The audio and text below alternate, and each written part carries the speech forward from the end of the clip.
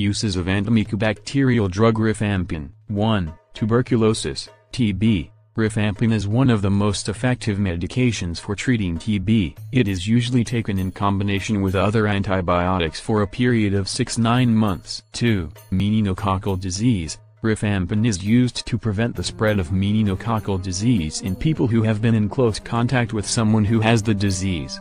3. Staphylococcal infections. Rifampicin is sometimes used in combination with other antibiotics to treat serious staphylococcal infections, including endocarditis, infection of the heart lining, and osteomyelitis, infection of the bone.